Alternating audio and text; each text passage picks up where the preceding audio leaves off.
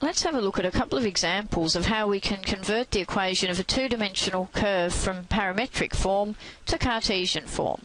So when we say parametric form, we mean like in this example here where x and y are both expressed in terms of a third variable or parameter, t in this case.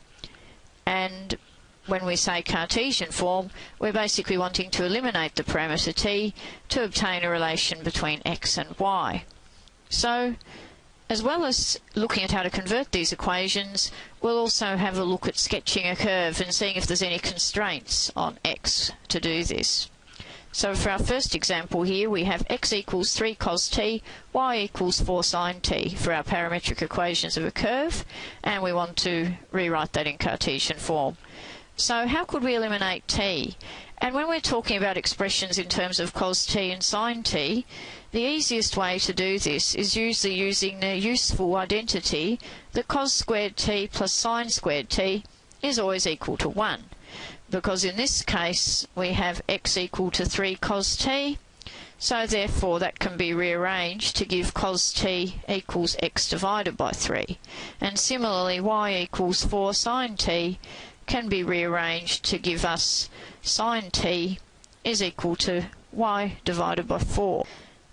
And from there you can see that we can just substitute those expressions for cos t and sin t into that identity to get x divided by 3 squared for the cos squared t part plus y divided by 4 squared for the sin squared t part is equal to 1. Or that could be written x squared divided by 9 plus y squared divided by 16 equal to 1. And you might recognise this as the equation of an ellipse. Now the question is, are there any restrictions on the value x can take? And x was equal to 3 cos t, and cos t always takes values between -1 and 1. Therefore 3 cos t for x must always take values between -3 and 3. And if we were to draw a sketch of this curve, it would in fact be an ellipse, where the x-intercepts of our ellipse will be 3 and -3. The y-intercepts of that ellipse are going to be 4 and -4, so that our sketch of our curve would look like this. For our second example, here are the parametric equations of a curve. X equals e to the t, y equals e to the 2t. So again, the Cartesian equation, that'll be a relation between x and y. So how can we eliminate t here? And if we could write y in terms of e to the t, we'd basically be writing it in terms of x. And by index laws, e to the 2t is just e to the t squared. Therefore, we could write here y equals x squared for our Cartesian equation. But again, we need to be careful to see if there's any restriction on values of x that satisfy this equation, since this is not what we started with.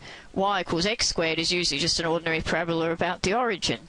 But here, looking at x equals e to the power of t, e to the power of t is always greater than 0, so that means that this will only be satisfied for x greater than 0. So that hence if we draw the graph, it will have the following appearance. It will basically look like this, like the right hand side of the usual parabola y equals x squared, and the value 0 will not actually be included in the x values. So these are two examples of converting from parametric equations to Cartesian equations of a curve and looking at the associated constraints in terms of x.